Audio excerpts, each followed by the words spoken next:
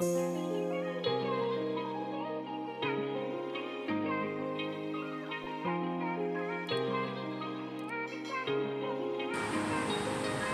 bless you, my brothers and my sisters. This is Minister Rashimba Battles coming to you from Philadelphia, Pennsylvania. Hello, my name is Lilia. I am my mother's daughter, and I am 32 now. I have 3 kids, and my oldest is 5. When my mom told me that she wrote a book, I said, oh, okay, writing books now, that's awesome. I used to write short stories. So I never really got to the point of writing a book, because I never really planned it out. But I am so happy for her. So when she told me she's doing a documentary, I said, sure, I'll go ahead and put my 2 cents about my mom and her growing up and stuff with my mother. I am so sorry. My phone went off. But anyways, yeah, growing up with my mom when I was little, I was born in the military. Don't really remember much about it though. I do remember this lady's house that we used to go to. I think she was near some water. I couldn't remember. But I do have a lot of memories of my uncle though, because I was born in Florida, so I know there's like a lot of military bases there. So anyway, back to what I was saying.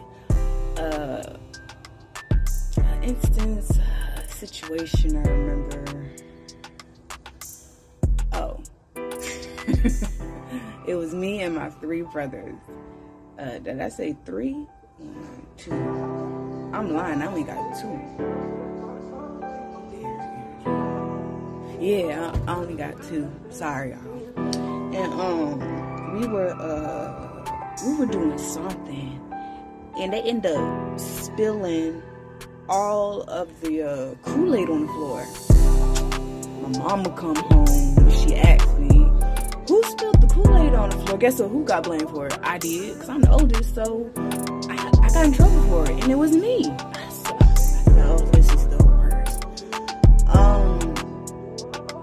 Growing up, I don't really remember too much of a lot of time that I could have spent with my mom, because she had to work to take care of us, so she didn't really have much of a balance that she wanted, but she did try.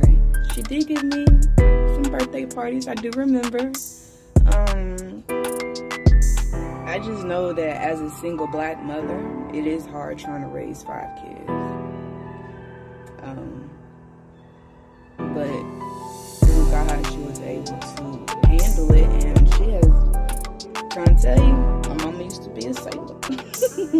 But now, I don't even hear her curse anymore.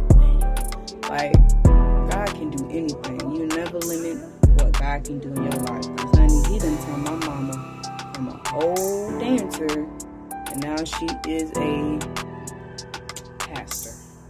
So yes, God is good all the time, and I give my mama, I'm so proud of her, and I hope this documentary reaches those who are in the same position, who are having it hard, and they just need a way out.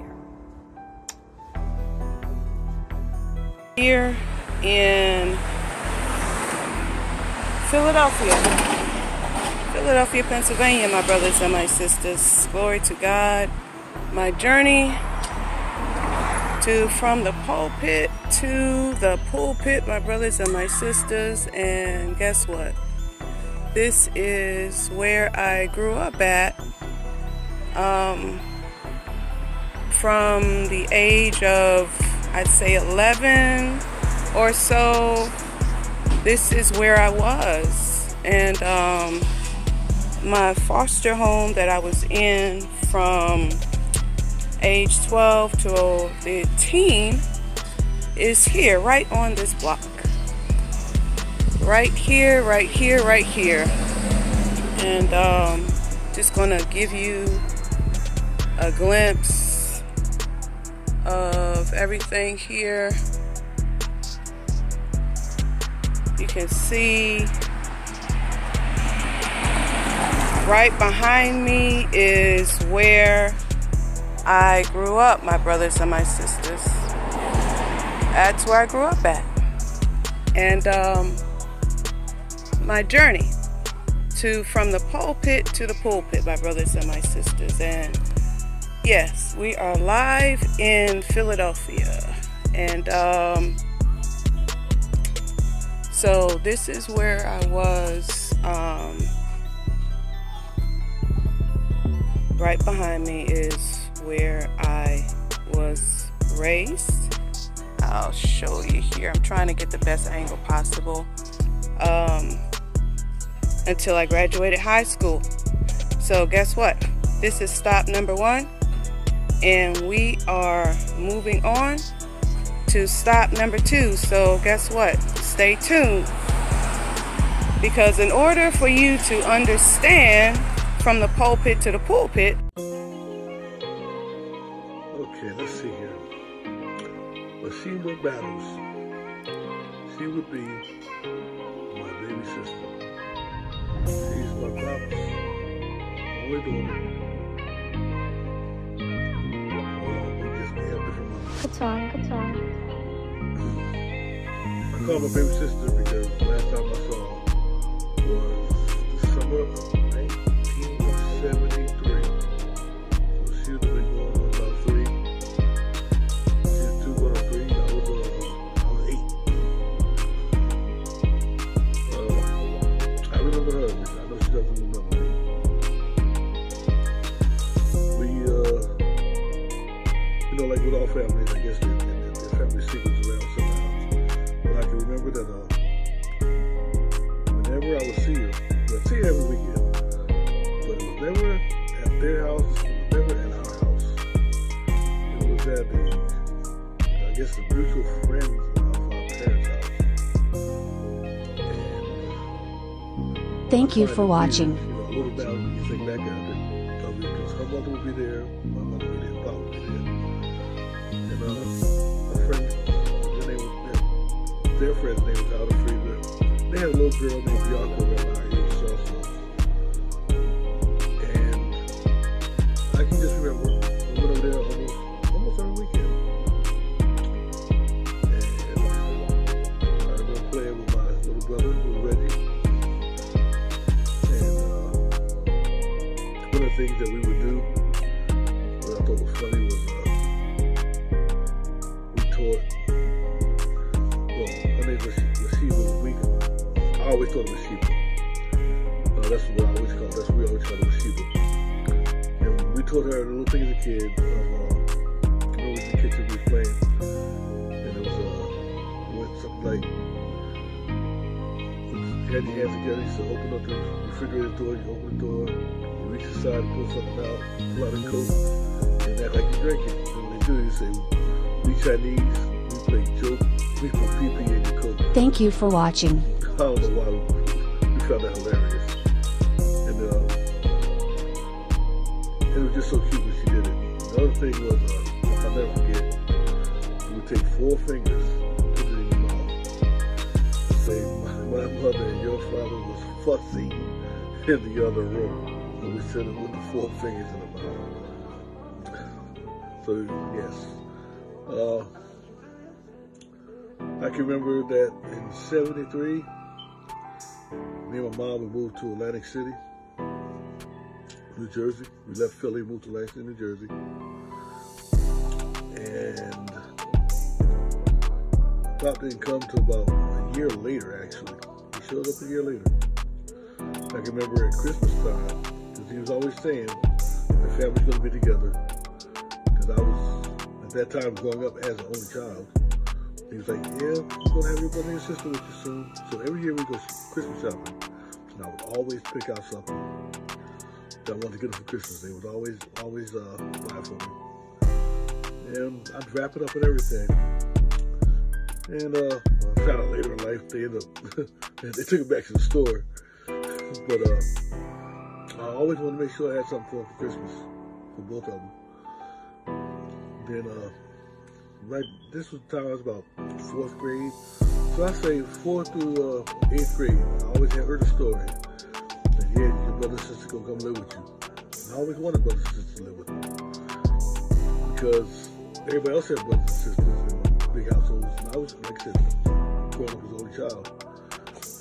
Then I guess by the 8th grade, I realized that was a fantasy. It wasn't going to happen. So once I graduated high school, I went to the military. I went to the Navy right out of high school. And they had a people locator. So I would search all the time trying to find them.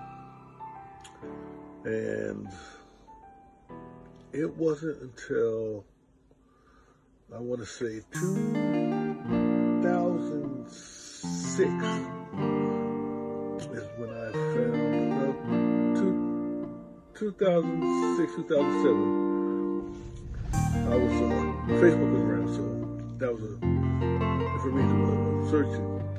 And when I searched, I was typing Sheba battles, and I couldn't find anything anywhere.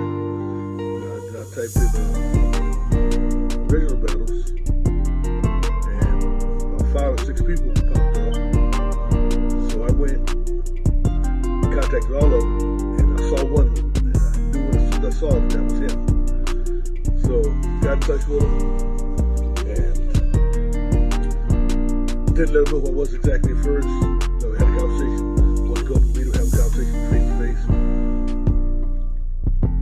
He figured out at this time, he remembered who I was, and he wasn't really for it, so I asked him could he let his sister know. I was trying to get in touch with him. He said he would, but he didn't do it.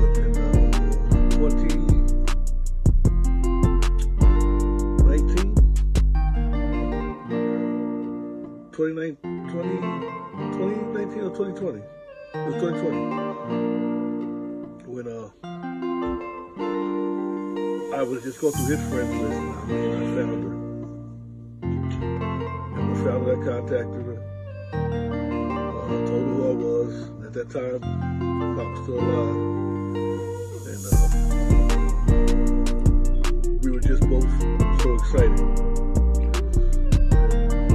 And we were supposed to meet up a couple times, but because of the pandemic and everything, things didn't happen, and he ended up passing away before she actually got an opportunity to meet him. The longest, I ended up reading her book. When I read a book, I couldn't read it to him. I couldn't tell him what was in the book because of some of the things that had happened in the past. And I'm sorry that I wasn't there. I wish it was the way I could have been, because I think it would have been different. But who knows what God's plan is, the only God. So we've been in touch since January, February 2020, and we're actually going to see each other this year for the first time in 48 years. I'm looking forward to it. That's all I have. Look around so you can see the other side of the school. This is Overbrook High School, the school that I went to and graduated from. So you can see here behind me the school I graduated from. Went here from my freshman year to my senior year. Graduated. This is a magnet school. They specialize in music, math, science. Awesome school. One of the top-notch schools here in Philadelphia. And I was blessed and privileged to be one who came to this school, and I was a music magnet. played the violin. I was in the orchestra. So that kind of really opened me up to classical music, opened me up to knowing major keys, minor keys, having a pretty good ear for tone and for sound. Excuse me. All right, here we go. This is Overbrook High, and they call this school the Castle on a Hill. And you can see why. It's a pretty huge school. Awesome school, I tell you. Teachers are just top notch. I remember my orchestra and band teacher, tall gentleman, Mr. Allen, that was his name.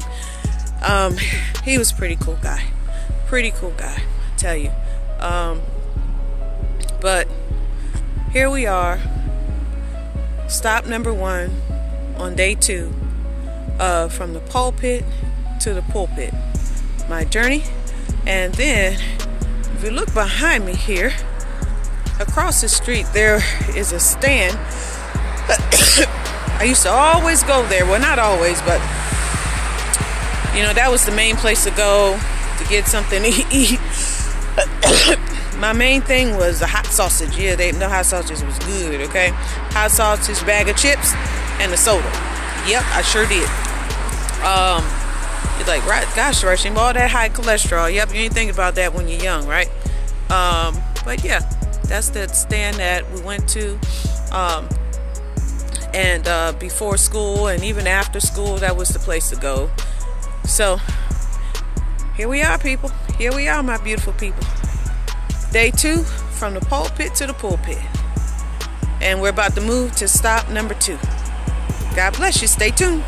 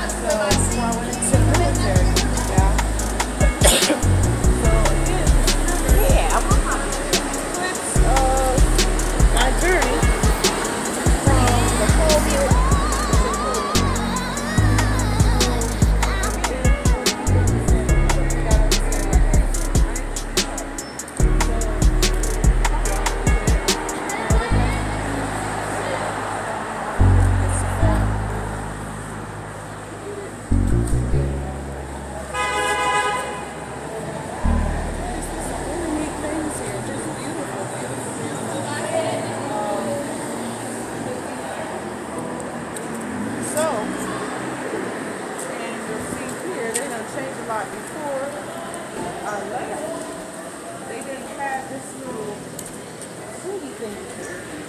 But now they have this swingy thing here that you have to go through so that you can, let me show it to you here so you see what I'm talking about. This is the L. This takes you up to the L, the elevated